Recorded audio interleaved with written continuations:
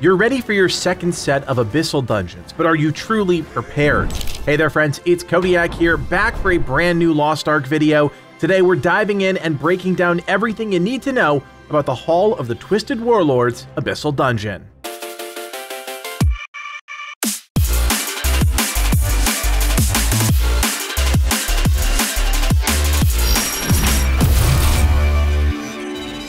When it comes to dungeon guides, we believe that in order for you to be successful, we need to keep things simple and straightforward. Paths leading up to each major fight will be talked about if there are particularly difficult mechanics. Otherwise, most of the focus will simply be on breaking down each boss's respective moveset and core fight mechanics to help you be as successful as possible.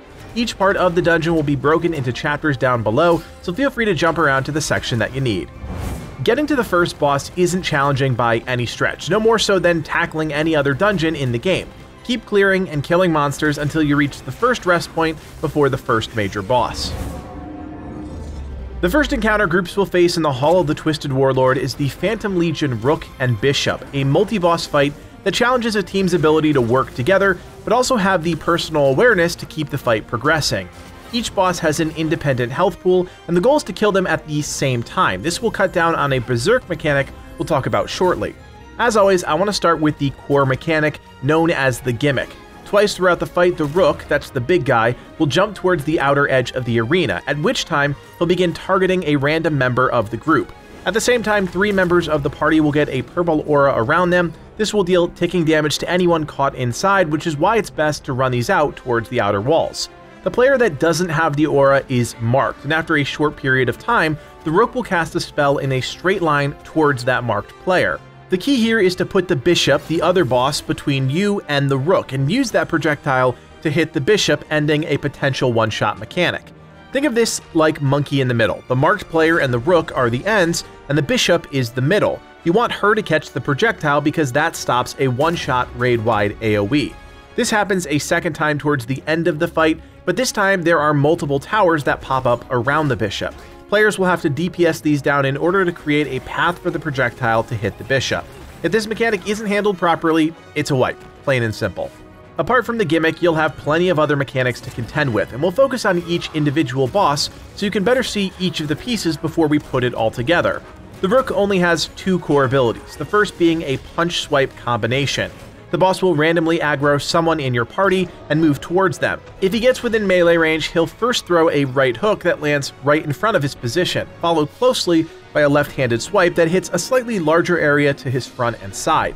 The Rook's second basic ability is a belly flop. After a short delay, the boss will jump to a targeted location, slamming the ground and causing a shockwave to shoot out in a cross pattern. Anyone caught in the impact zone or the shockwave will take damage. While the Rook doesn't bring a lot to the table, in conjunction with the Bishop's mechanics, he's a constant annoyance on the battlefield, especially when he manages to stand on top of the other boss, causing more confusion than normal. The Bishop does have a more robust set of moves, but they're all relatively straightforward and basic. We'll start with the orb-based mechanics. The first to be aware of is when a set of 4 shadow orbs moves from the outside of the arena in towards the boss in a cross pattern. Once they reach the boss, they shoot back out rotated 45 degrees. The Bishop will also summon multiple orb zones on the floor. After a brief delay, these will explode, dealing damage to anyone caught in their AoE. The Bishop also has 2 laser abilities. The first occurs after a short telegraph. The boss will project 4 telegraphs in straight lines in a cross pattern. After a short delay, lasers will shoot out. This is immediately followed by a second set of lasers rotated 45 degrees from the boss. The Bishop also utilizes the same effect in random directions. After the same type of telegraph, the boss will begin casting lasers one after the other for a short period of time. These cast one at a time, but happen in quick sequence. The final mechanic sees the Bishop summoning lines of dark magic randomly around the room. These stretch out in a straight line, but are challenging to predict. They will deal damage to anyone caught in their path, but do relatively little damage compared to the other mechanics in the fight. It's best to keep moving during this mechanic to avoid getting caught in a void zone.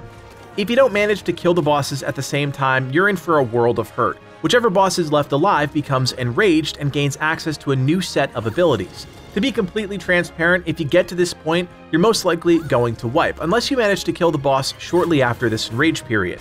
This is a soft wipe mechanic that's designed to teach you that you need to kill the pair at the exact same time, but it is possible to have some separation between them. The real key to killing the Phantom Legion Rook and Bishop is handling that one-shot mechanic.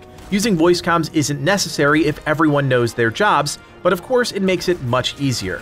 This is also one of those fights that promotes a lot of movement. Because there are 2 bosses and a lot of things popping off around the encounter area, it's best to stay nimble, as staying stationary will often result in you eating a major mechanic. Stay calm, handle that one-shot mechanic properly, nuke the bosses down at the same time, and you'll knock this first encounter down no problem. After beating the Rook and Bishop, you'll fight your way through the palace to the Hall of the Twisted Warlord. There's nothing special about the lead up to the main boss in the dungeon, so just keep killing and keep moving forward. Full disclosure, I love this second boss, the Phantom Legion King. It's a cool encounter that combines interesting dungeon aesthetics with engaging mechanics, which makes it a great culminating fight in this first of 2 Phantom Palace Abyssal Dungeons.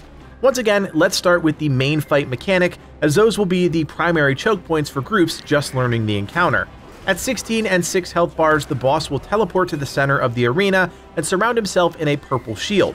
The goal here is to do enough stagger damage to the boss and break the shield before the group wipes. At the same time he teleports, the boss will summon 1 Phantom Sword per player, 4 in total. Each player will have a sword chasing them. If the sword reaches the player, it will trigger a 2-second debuff. The goal here is to trigger these debuffs one at a time so that players with high stagger damage can get rid of the chasing sword and break the barrier. If any player attacks the boss without being hit by a sword first, the group wipes. Additionally, if any players get hit by the sword during the time that they have that 2-second debuff, the group also wipes, which is why you need to wait for the debuff to fall off before triggering another sword. Now, how to handle this mechanic is relatively simple. First, designate each player to a cardinal direction on the map, north, south, east, or west. Then assign a simple debuff rotation. It's best to stick to the party order number assigned upon entering the dungeon, but if you can't coordinate it ahead of time, you want to go in order of who can do the most stagger damage to the boss. Once the boss begins to channel the ability, run to your part of the room. After a second or 2, a ghostly looking sword will start to chase you around. This is where things get a bit complicated, so listen up. You can only attack the boss at this point if you get the debuff. To get the debuff, you need to get hit with a sword. Once a member of your team is hit with a sword, you have to wait 2 more seconds before another member of your team can get hit with the next sword. If sword hits overlap during that debuff window, it's a wipe. Once a player gets hit with a sword, their job is to immediately go to the boss and break the stagger bar. This will stop the mechanic and the fight will continue. The real key to this mechanic is communicating effectively with your team. Right from the start, the first player assigned should get the debuff by standing as close to the boss as possible. This will trigger the first sword debuff almost instantly. After the debuff has dropped, the second player allows the sword to hit them. Same thing, wait for the debuff to drop, then the third player lets the sword hit them, and at this point the boss should be staggered and the fourth sword should become irrelevant. It's a tricky mechanic, one you need to see a few times because it requires coordination as well as decent damage to meet that stagger check. Speaking of stagger checks, let's talk about the boss's second major ability, a stagger check. This one is a bit chaotic, but straightforward.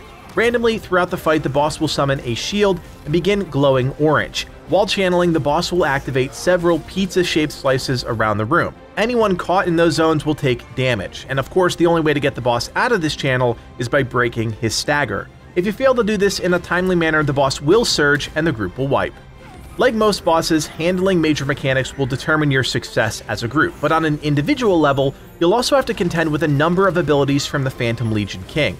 I'll try and go through these in order of impact, but know that any ability can really take you out of the equation.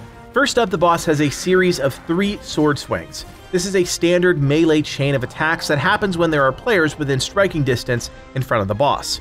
Taking this up a step is the boss's Buster Sword ability. After a brief charge-up period, the boss sends out a wave of dark energy, and this can either be in a straight line or in a tri-shot pattern, depending on what % HP the boss is at. To identify this move, really pay attention to the boss's positioning. His sword will glow white and purple, and his stance will visibly change when he's about to use this attack. Another ability you'll need to look out for is the boss's dash dive combination. After a slight pause, he'll dash forward, hitting anyone in his path, then teleport above the battlefield and slam down, dealing damage to anyone caught underneath. This move happens quickly, so really focus on the boss's posture, as it's a good way to know what's coming next. Throughout the fight, the boss will also open up a portal above his head and call down a small wave of daggers. These land in slightly random locations directly in front of the boss, dependent on where he's facing. In the same vein, the boss will also summon big swords and call them down onto the battlefield. After a brief delay, the swords will fly up and then telegraph their impact points, landing shortly after. Anyone caught in the AoEs will take a decent chunk of damage. These will also leave behind small void zones for a short period of time. While not used often, the boss will periodically call in a set of spinning blades that move slowly across the encounter area. These do a large chunk of damage and are hard to maneuver around, so be on the lookout for any open path, or just have some sort of defensive ability or item handy to offset any damage you might take. The Phantom Legion King will also jump around the map, slamming down onto the ground, dealing damage in an AoE. This can quickly be followed up by a massive frontal cone attack, and if caught, of course you'll take a sizable amount of damage as well as be knocked up.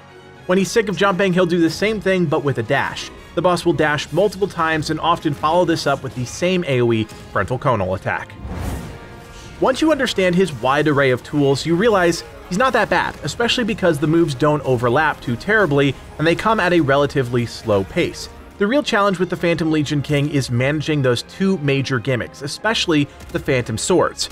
Communication is key, and if you're not using something like Discord, it becomes incredibly hard to organize your group. Quick plug here, if you don't have your own Discord, you're welcome to use the Legacy Gaming Discord. We have thousands of players joining us every night to play Lost Ark, and everyone is welcome to use our space to group up. Now once you master those two major mechanics, the rest really falls into place. It's one of the easier bosses to navigate around, and his abilities fire off slower than most, making it a much more forgiving fight than other encounters. Master the debuff rotation, break his multiple staggers, and don't get stabbed in the process, and the Phantom Legion King will fall in defeat, awarding you with the riches he protects. Hopefully this guide helped you effectively tackle each encounter and boss that this dungeon has to throw at you.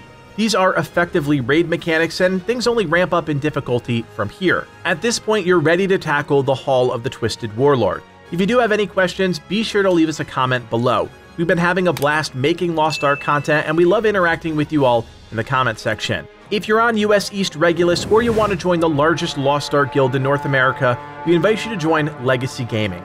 With 30 guilds across our entire community and hundreds of people playing online every minute of every day, it's a great place to learn the ropes, meet new friends, and support the channel all in one fell swoop.